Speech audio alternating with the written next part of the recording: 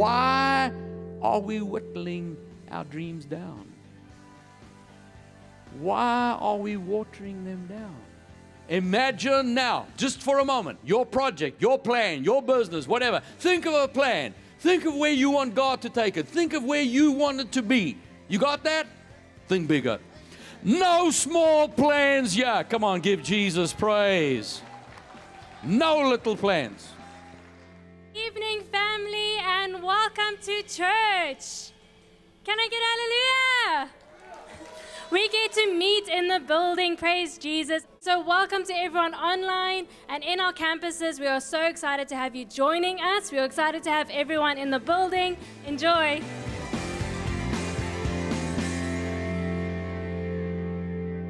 Open your Bible at Exodus chapter 23. Now, I've heard from so many different people who've been to the Oral Roberts University, and they say that Oral Roberts, whenever you go and see him in his office, he had a sign on the front of his desk saying, "No small plans here." I like that. No small plans here. You see, if you're a kingdom person, you'll understand that. And that's what I want to do. I want to evoke us so that we stop whittling down, watering down what God's going to do in our lives. Stop feeling intimidated. Stop allowing the persecutions of what people say, what people think. People think, I just don't think God would do that. Well, it doesn't matter what you think. I'm going with what He said. See, I'm not going to be influenced by people that are negative and naysayers and people that just don't understand. And, you know, sometimes people are nervous of getting out there and expecting the best and the biggest. And I serve a big God. I serve a huge God. I serve a God that is the God of the abundant. He's the God of more than enough. He's the God that provides. He's the God that heals. He's the God that delivers. Family, God, don't let the song be knocked out of you. Don't let the praise be knocked out of you. Don't be slammed down into a corner. Don't be held in a cage. You begin to praise God and you burst those prison walls open. Jesus said He's anointed to preach good news to the poor. He sent me to heal the brokenhearted, preach deliverance to the captives, recovery of sight to the blind, to set at liberty those that are oppressed. It's time for the acceptable year of the Lord. It is time for your jubilee. Say, it's time. Tell your neighbor, just reminding you, no small plans here. Exodus 23. This has so inspired me. Listen to what it says. Verse 25. You shall serve the Lord your God. And He will what? He will. Not maybe. He will bless your bread and your water. What's the blessing do? Multiplies it. What's He talking about? Your meal. See, when we pray the blessing over our meal, we're not just doing, will someone say grace? I always, if someone says, Pastor Allan, will you please say grace? Okay, grace. You see, I'm done with religion. I don't want to go through to bless the hands that made the food and bless our body. Why do we only bless the hands? Bless the hands that made the food. Bless the whole person. No, why do we pray over our food? Here's why. Here it is. He will bless the bread and water. Father, thank you. You always look after us. We always provide it. He multiplies your food. And what happens? He will take sickness from your midst. And no one shall suffer miscarriage. No one will be barren. And I will fulfill the number of your days. I will fulfill the number of your days. Hallelujah. Family of God, until you finished your assignment, I don't want to hear anybody saying, well, God took him. No, you leave when you're done. I said you leave when you're done. Are you finished your project? Are you finished your project called life? Have you left your legacy? Have you established what you've come here to do? Until that time, I'm not going anywhere. Hallelujah. Listen to Psalm 105, verse 37. He also brought them out with silver and gold, and there was none feeble among His tribes. There was none feeble. None. None. Do you think they left all the old people in Egypt? No, everybody left together. The whole family left. Dad, mom, children, granny, grandpa, great-granny, great-grandpa, great-great-granny, grandpa. Everybody left, and there was none feeble. None feeble. Come on. See what we can believe for. That's under the old covenant. Now, family, I don't know what the state of them was just before they were delivered, because they were slaves for 400 years. And you've seen what it's like to be a slave. You know, whenever you hear of slaves, it's usually very poor, low hygiene, low bad food. You expect to find somebody sick and crippled and everything. But here's the thing. They were poor as well. They had nothing. Slaves. But they had 400 years of back pay. Yeah. And then God says, go lend from them. Didn't he say that? Just go lend it from them. Thinking, do you mind if I borrow your necklace, borrow your watch, borrow your gold, your silver? And they did. I don't know whether they thought they were going to get it back. But then once they had borrowed it, God said, now go. And they left with all the gold and silver. Hello. The day before, poor slaves. The day they leave, they are wealthy beyond, it's the entire wealth of Egypt. Why do you think that Pharaoh decided to chase them back? He didn't get his stuff back. But not only that, God restored them. God healed them. And there was none feeble amongst them. So family of God, as I say, I don't know. It doesn't say there was anybody feeble before, but if there was, they were healed to leave. They had to go walk in the wilderness. So God restores them. So no matter what your state was, you can believe God to restore you. I don't care what has happened. Maybe people think, well, it's too late. I'm too old. I'm too this. I'm too that. This has just happened. You know, I'm inspiring you to start believing big. Start believing the best. Tell your neighbor, no small plans here now. Because that's what we're talking about. Coming out full provision, fully healthy, fully supplied. We got a job to do. And we're not going to do it on the back foot. We are advancing. We're doing it big. And we're going to get out there and we're going to see major revival. No small plans here. Hallelujah. Joel chapter 2, verse 23. Be glad then, you children of Zion. Look at your neighbor. Are they smiling yet? Be glad then. Be glad. Family, we are not a negative people. We don't walk around with our lips on the ground. We're not complaining and moaning. We're a positive people. Oh, no. No small plans here. Be glad, you children of Zion. Rejoice in the Lord your God. He has given you the former rain faithfully, and He will cause the rain to come down for you, the former rain and the latter rain in the first month. We already spoke about that in times past. The former rain is the initial outpouring of the Holy Spirit. The latter rain is you and me. This is the restoration of all things. This is the move of the power of the Holy Spirit. And we right now are in the latter rain. Hallelujah. And the threshing floors shall be full of wheat. Full of wheat. What's wheat? The Word of God, bread. Amen.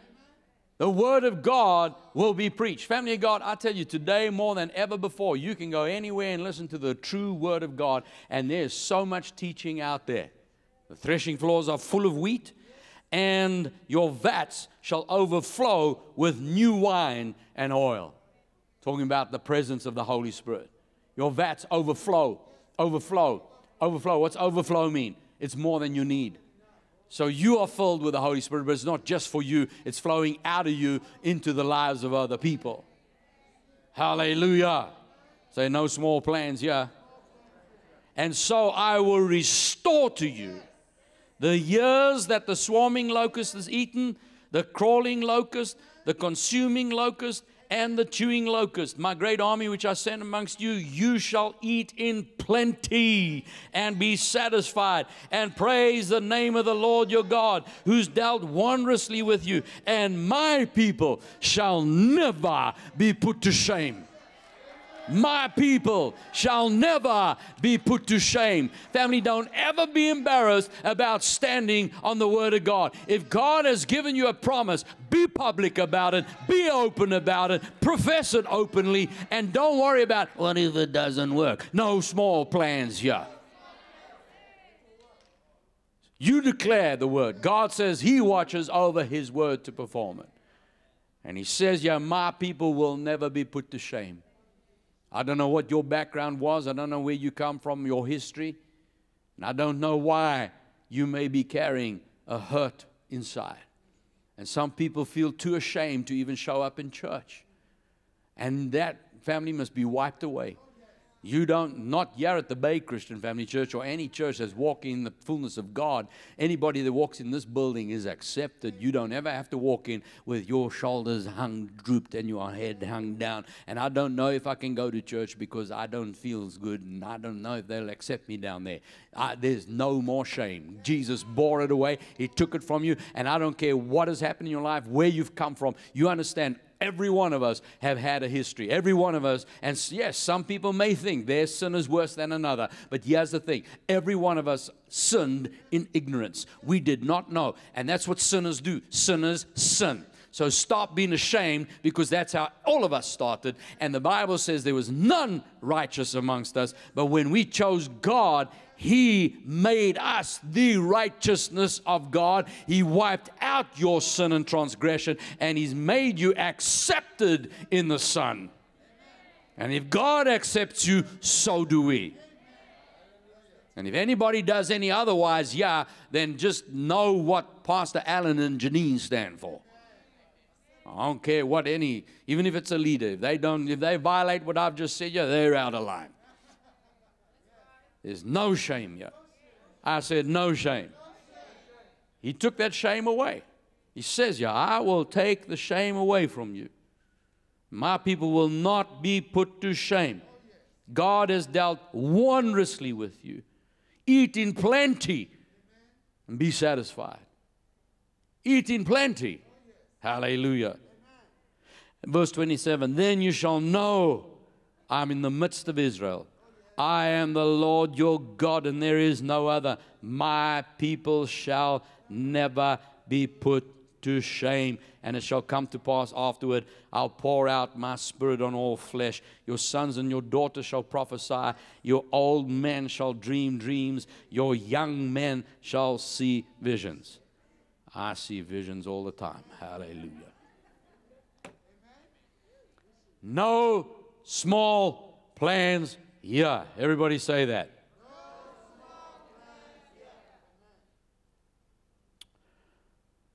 Hallelujah. Look at Romans chapter 10, verse 11.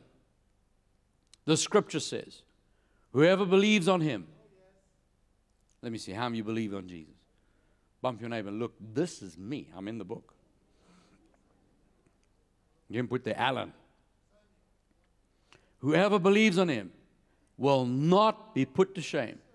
There is no distinction between Jew and Greek, black or white, male or female. Now, I'm putting that in there because the devil will try and discriminate.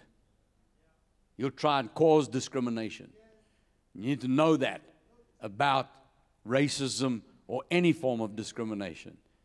It's the same spirit of division. It's just highlighted in the black and white because that's the most obvious that you can see. But when it comes to any form of division, Satan will try, and you notice how in a home often arguments happen between a husband and wife just simply because they think different or look different. Listen, if I said it before, if there's two that are exactly think the same way, one of us is superfluous. You need your spouse to be different. I'm not talking about enjoying saying things together. You enjoy going here together. You enjoy going there together. But we want different opinions. We want to see different ways. Come on. You getting this? Why? Because it's in our differences that you see the whole. God creates different for different reasons. That's why we have a male and a female in a marriage. Without that, there's no children. Someone says, yeah, but, you know, that couple, they may be the same, but they can still get a child. No, you still need a man and a woman somewhere else to have the child. You getting what I'm saying? So God's ordained, the man shall leave his parents, be joined with his wife, and they shall be joined together. And that's where your children come from. So you need the difference to be able to create. See that? I need you to be different. I celebrate your difference. Hallelujah. And if you understand that, that's what he's saying here. You will not be put to shame. So what happens is Satan tries to put you to shame because of who you are. And you're brought up by that. So whatever happens, and parents have spoken to their children and said, how come we have to do this? How come we have to sit at the back of the bus? How come we have to go? Well, that's who you are. That's just the way it is. No, that's not the way it's supposed to be. Jesus made us equal in his image, created as spirit beings, and then you put into different bodies for his purpose. So he needs me to look this way, to sound this way, to be this way, because this is specifically for his purpose. You, he's got a different plan for, and so he created you. And here's the issue. God doesn't make junk. God knew exactly what, I don't understand why God put me in this body. That's the body you needed. Now, I'm not talking about if we've abused the body and done wrong things with it. I'm talking about your makeup, the race, your amount of melanin in your skin and your hair and all those other things. That's how God created and designed you. Amen. Hallelujah. So don't allow whatever you are, whoever you are, to allow yourself to be put to shame. And if the only way the enemy's going to do that is through other people. He'll try and do it through other people, but it doesn't even matter what other people say. Because at the end of the day, it doesn't matter what people say, it's how we receive it. And if I choose to renew my mind that God says there's now no more shame, I refuse to accept what the devil has said about me, what people have said about me, even what people think about me. That's irrelevant, because when I stand before God, he sees me wonderful. He sees me beautiful. He sees me created in his image, and all the gifts that are in me are that which he's deposited, and I choose to respond to that. Then it doesn't even matter what people say. I don't even have to get angry with it. Hallelujah. Say, there's no shame yet. Whoever believes in him will not be put to shame. There's no distinction between Jew and Greek. The same Lord over all is rich to all who call upon him. God is rich to all who call upon him. Hallelujah. Well, if it says God is rich to all who call upon him, there's only one thing left for me to do.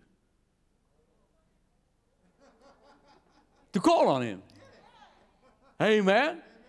And so, until we call, doesn't matter what God's done, it's not going to manifest. And so that's where I've chosen to say, rather than what I think I need, I'm going to go with Ephesians 3:20. If that's okay with everybody, I told God, don't put it in your Bible if you don't want me believing it.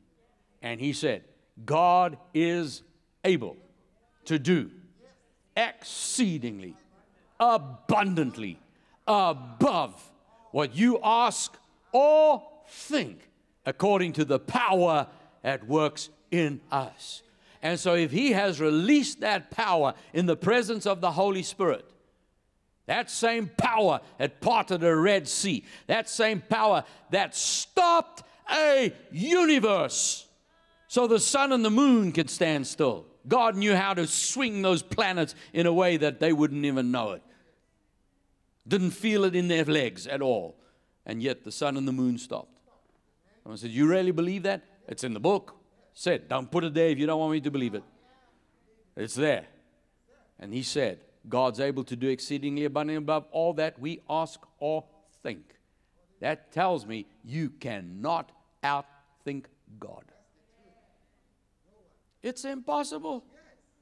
Do you really think you're going to come up with a plan and say, God, I've got an idea. And you put it out before him and he goes, what? Come now, son. I'm God, I know, but you know, there are limits. We're talking about God here. We're talking about God here. You're never going to outdream God. So why are we whittling our dreams down?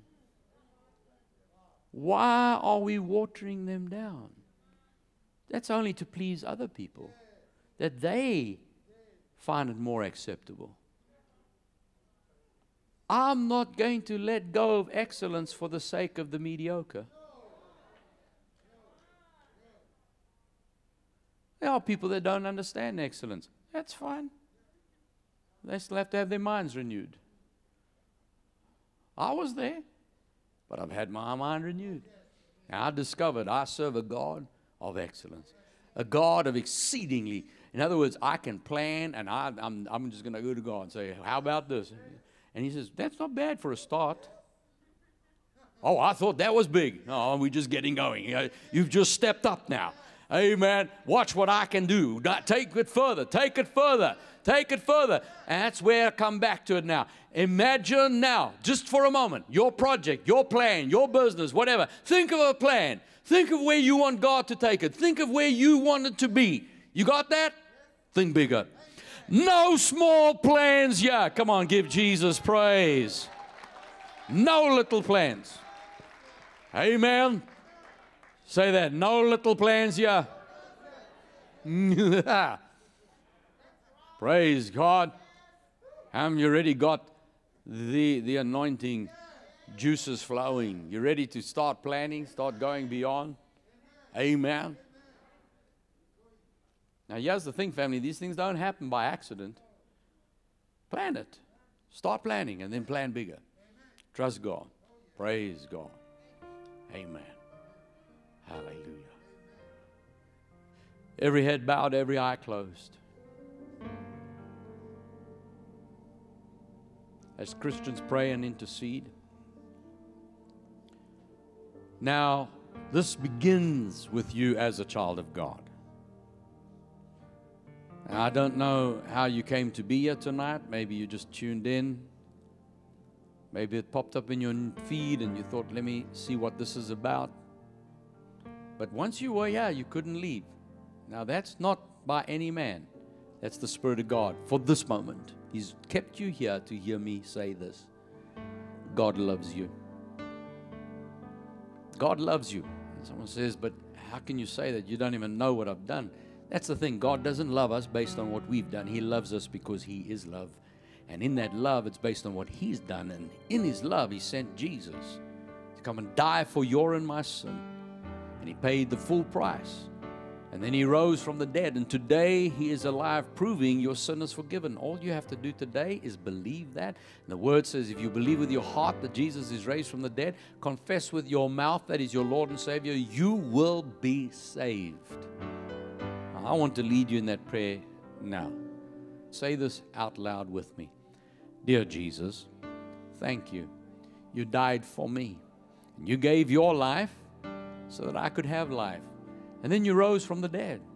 Today you are alive. I believe that. I call you Lord. You're my Savior. From this day on, I live to serve you, to worship you. One day, I will leave this earth and I'll stand before you and see you face to face. Thank you, Jesus. Amen. Amen. Praise God, my friend. You're born again. If you've just prayed that prayer, I'm going to ask as we close now, please go to our website, thebaycfc.org. Click on Contact Us. You'll notice there's a link there to salvation. Click on that, give us your details, and we'll get that information to you as well. It's a free gift from us to you. It's just something to listen to. It's going to help build your faith. Some guidelines now that you are a Christian, just something to give you some instruction. So welcome home. Welcome to the family. God bless you. Amen. Family, we're walking out the door tonight, charged by the power of God, filled with His Spirit, full of faith. Now keep listening to the Word, keep reading the Word, keep studying the Word, and stay in faith and expect great things to happen in your life this week. Father, we go rejoicing, knowing that you never leave us nor forsake us. Angels are given charge to ensure our safety, for you said no evil befalls us, no plague comes near our dwelling. I believe that each and every person here travels safely to their destination in the name of Jesus. Now call your family blessed. We were blessed coming in, we blessed going out, and we say no little plans here. We're ready to receive the fullness of your word, and we walk in the exceedingly abundantly above, and we thank you. As others see it, they'll desire to know you and be drawn to join us in lifting your name, declaring Jesus is Lord. Love your family. Have a great week. Visit Allan Bagg Ministries online. At allanbaggministries.org, you can find out more about Allan Bagg, the call of God on his life, and more about who we are as a ministry. On our website, you will also be able to connect with us by making use of our contact details. You will also find out about the heartbeat of Allan Bagg Ministries and how you can know Jesus as Lord and Savior. Hello, my friend. My name is Allan Bagg, and welcome back to Wisdom for Life. On our website, you will be able to watch our current television programs as well as catch up on any previously broadcast programs you may have missed. You will also be able to find the platforms we are broadcasting on, as well as join us for our live streamed services at the Bay Christian Family Church over the weekends and special occasions. If you would like to get hold of some resources taught by Allan Bagg, browse our online shop for some faith-building material that will help you further your knowledge on the many topics available. On occasion, there are also some great promotions and free study programs available. On our website, you can find out how to get involved as a partner or even find out more information about partnering with Allan Bagg Ministries.